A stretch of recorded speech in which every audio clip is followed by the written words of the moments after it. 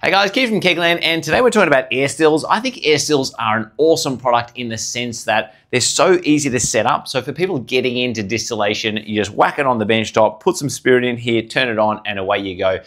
Normally for most of our other large format stills like the Polyphoenix or the Alco Engine, or even some of the other ones on the website, you would have to get water coolant running through the head of the still, whether it's the pot still or some type of reflux still. That's always the case with those large format stills.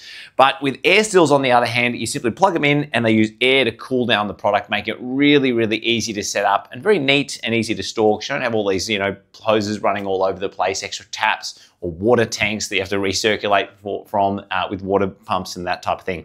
So this particular unit is the Still Spirits AirStill. We've been selling this on the website for a little while now, but there are also some limitations with AirStills too. Now, AirStills typically, one of the main issues is the size of them. Like all of the AirStills currently on the market are quite small. Generally got a boiler of about 5 liters like this one. So size is certainly an issue. The second limitation of AirStills is that they don't really get azeotrope. So what I mean by azeotrope is 96%, because that's considered pretty much as high as you can get at atmospheric pressure.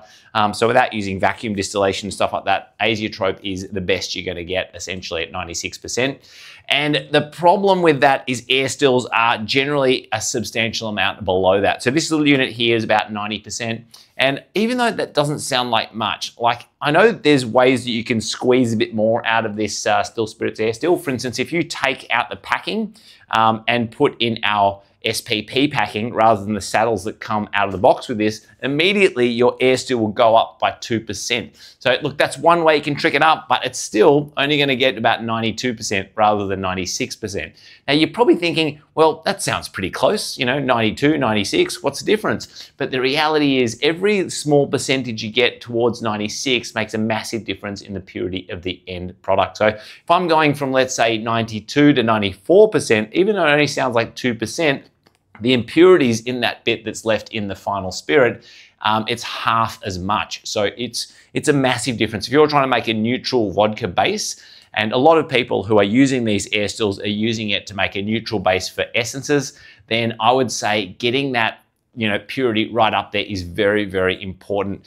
The other thing is safety. A lot of people getting into home distillation, they worry about blowing the house up and ethanol fumes and stuff like that. So that's something we also wanted to fix. So the size, getting azeotrope, and also improving the safety is something that we've achieved with our new Polyphoenix AirStill unit. So this is our unit here, which we just finished. Look, we're still gonna keep selling the Still Spirits one on the website, because some people do like that one. But this one, as you can see, it looks very similar, but it's got several fundamental differences and improvements that we've made to it, which I'm gonna talk to you in this video. So similarly to the Still Spirits AirStill, the Polyphoenix AirStill has a lot of the same types of features. Firstly, when you take the lid off like that, you can see it's got a gin basket in there. So that gin basket you can fill up with your own botanicals, and then that will be basically infused into the vapor stream for the vapor which is coming through here. The other thing it's got is the Foreshots collector. So basically this automatic will take your Foreshots into this little container here, and it's got a little valve mechanism which shuts off when this is removed. So that is another handy little feature. Another feature is it's also got the reflux column built into this side piece here. So the reflux column in ours is slightly taller, meaning you will get, because the whole unit is slightly taller, that'll give you slightly more pure results. And also the nipples on the output are also interchangeable. So you can unscrew these nipples. It comes with 2 different size nipples as standard. One thing that we actually got recommended to do, and this was some advice from the portly gentleman, he found that he used the Still Spirits product and said, oh, it's kind of annoying, these are really easy to lose. So what we did is we decided to put some storage actually in the top of this part here. So you can just take that off. This will secure onto that little cap there and you just put it there, and then the spare nipples are sort of stored away in the top of the unit there for you. Another thing you'll notice is it's got this little display here, which is kind of handy. Look, I know some people with the Still Spirits one might just prefer the simplicity of just pressing a button and you either put it in pot pot mode or reflux mode. But with our unit, it's got a full digital OLED display, so you can actually program exactly where you want your cutout to be, so where it will turn off, while with the Still Spirits product, it has a preset one, which basically that's all it does. It just goes up to that level and then shuts off. Now, this is kind of handy if you're really wanting to tweak the settings a little bit. I know, for instance, if you've got a wash which is particularly nasty and you don't want the still to be going all the way right into the tails because you've got a lot of fusel oils, for instance, what you can do is tweak the temperatures and cutout points so it'll get up to, let's say, 80 degrees Celsius or whatever, or maybe 78 degrees Celsius or whatever, and then the temperature will cut out and not collect anything after that point. So having a screen's kind of handy. This one also connects the internet and logs all that stuff up onto the wrapped platform as well. So if you're the kind of person who likes to look back at previous batches, see how they ran and stuff like that, it's got some interesting stuff there.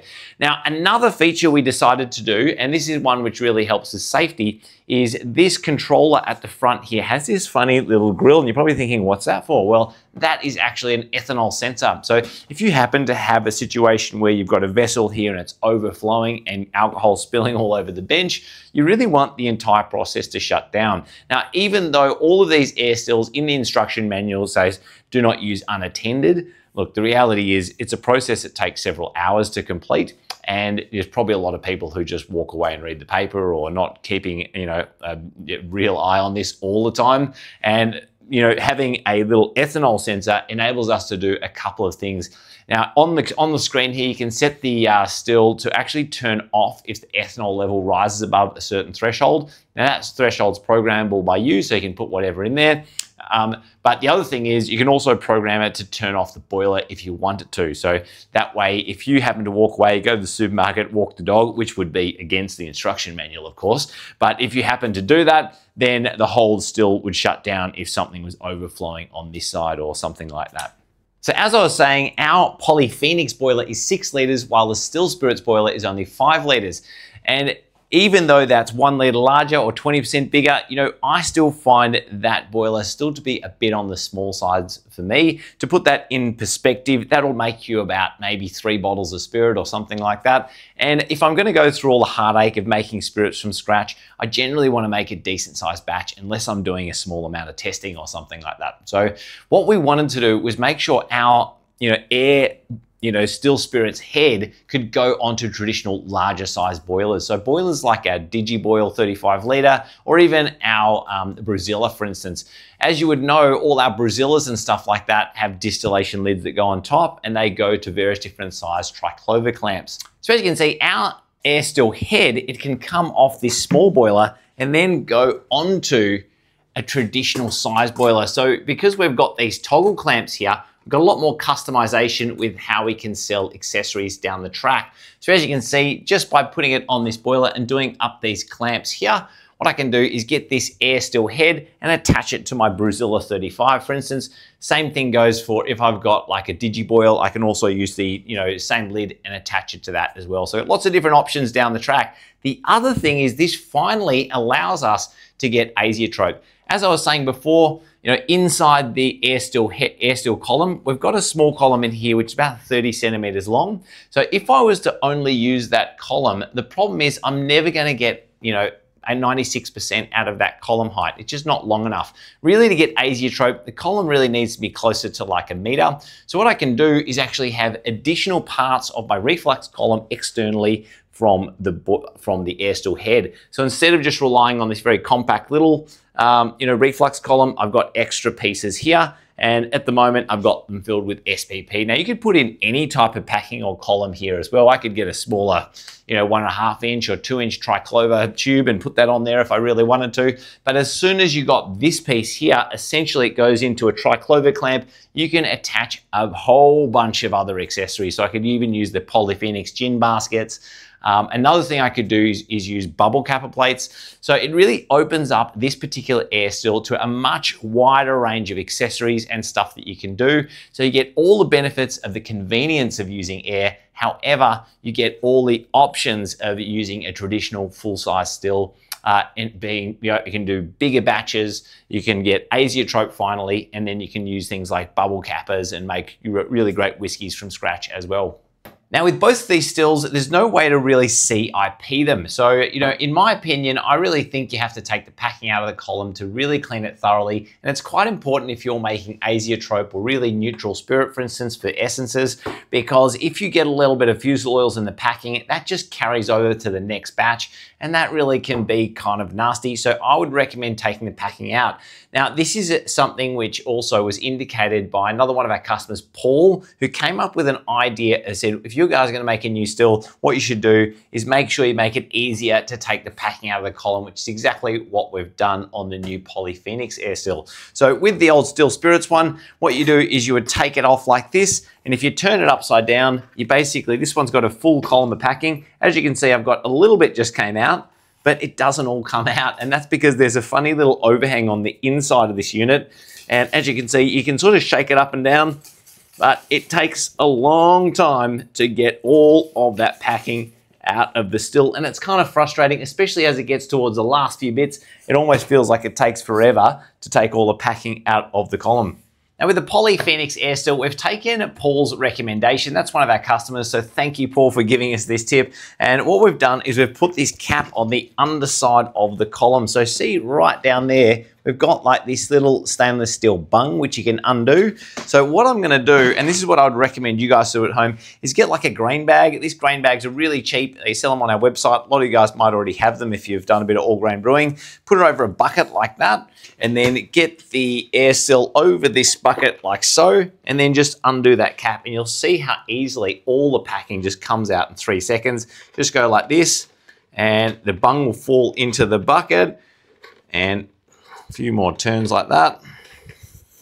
There we go. And all of that packing has just come out of that still. So there's nothing left in here, and you can see all of that's in there. So now what I would do is recommend getting this bag, closing it up, tying a knot like this, and then simply sticking this entire bag inside your dishwasher. So, nothing quite cleans like a good dishwasher. So you basically chuck that in the dishwasher, you take it out, and it'll be, beautifully clean, and then pour it back into the top of the column. Obviously, remember to put that bung back in. So that should give you a brief overview of how the Polyphoenix AirStill works. We'd love to hear some comments here on what distillation runs you want to see on the channel, so I can run through that with this bad boy and show you how to put this thing into action. Anyway, if you want to sign up to our Facebook group, that'd be great. Just search Homebrew Community Group, Kegland Homebrew Community Group, and join that one. And of course, subscribe to this video, bottom right-hand corner, so you can see cool new videos when we bring out stuff like this. Make sure to hit that bell icon so you get notified when new videos land. Anyway, that's it, and hope to see you next time. Bye.